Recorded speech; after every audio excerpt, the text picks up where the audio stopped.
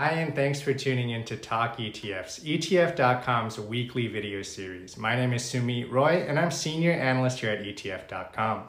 Today, I'm speaking with Brian Jacobsen, Chief Economist with Annex Wealth Management.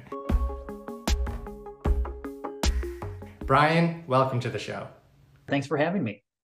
And what's your take on interest rates longer term, Brian? Of course, investors got used to that whole 15-year period after the global financial crisis when rates were zero or very, very low. And now suddenly they're 5% or higher. Are they going to be here going forward? Has something fundamentally changed? I think the balance of risks are that we see 5% as more of a cap for rates as opposed to a floor on a going forward basis. A lot of the forces that drove interest rates lower were like demographics, the amount of debt, somewhat slower growth in the United States. Those forces aren't going away. Obviously, the Federal Reserve's distortionary effects on the bond market, hopefully that's going away, and so we can see somewhat higher yields. But a key question is, do we go back to the 2000 to 2007 period where real rates were somewhat higher and we did have yields about where they are? Or do we go back to more like the 90s or the 80s when you had a lot more volatility and uncertainty with the inflation outlook that would then merit higher yields than that? Right now, I would say that the balance of risks are that we're in that more 2000 to 2007 period where we're going to maybe find some stability with rates, as opposed to seeing some further breakout higher, like we would have seen, almost reversing the progress that was made in the 80s and 90s. So given everything you've told us, Brian, how should investors be approaching the bond market today?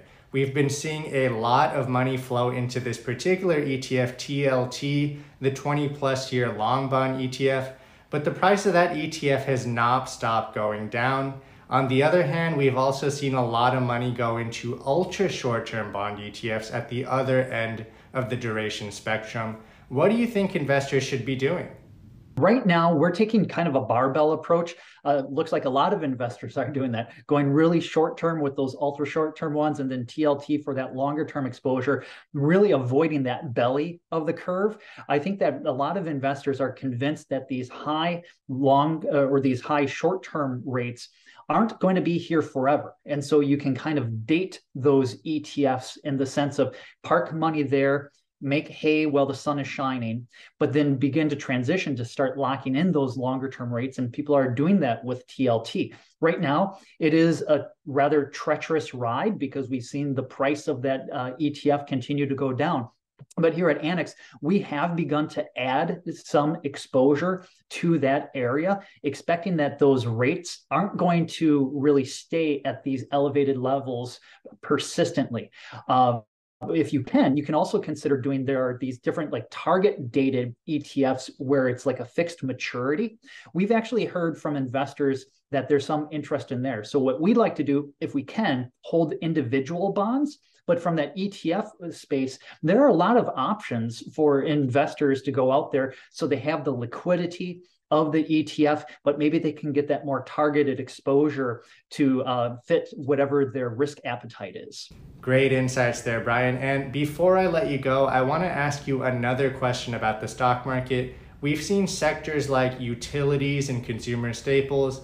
They've been weighed down by rising rates, but tech stocks seem to be holding onto strong gains for the year. Likewise, small caps have sharply underperformed large caps. Where do you see the opportunities in today's market environment? One of my favorite themes right now is that some of the zeros could go to a hero, in the sense that those who have really underperformed, you could see some mean reversion. Small cap stocks, some of the consumer staples, those interest rate sensitive areas, utilities, even REITs have really gotten beaten down. And so if we just see a little bit of stability with rates, we could see a dramatic repricing. And so the way that we're looking at things is we think that, well, big tech is probably going to continue to be a cash cow that you can milk.